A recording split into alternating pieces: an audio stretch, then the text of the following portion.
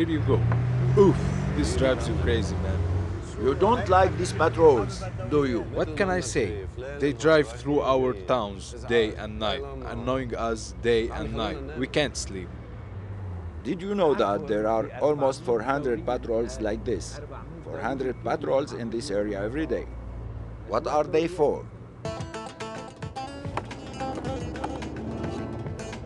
These patrols are here to make sure that the area is free of illegal arms. Any security incident can tip the situation from one side to the other.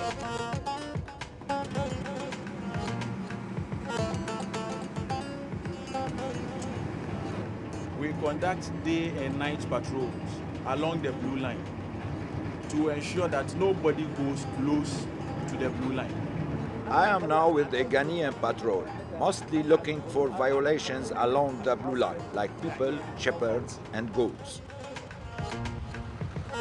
I personally feel, like many others do, that when we see a patrol, in the positive way, we should be feeling safe.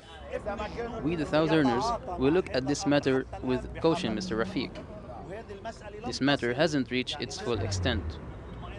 The relationship between people and UNIFIL is still being tested.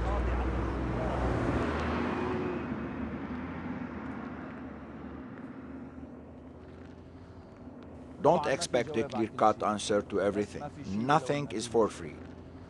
Nothing is perfect.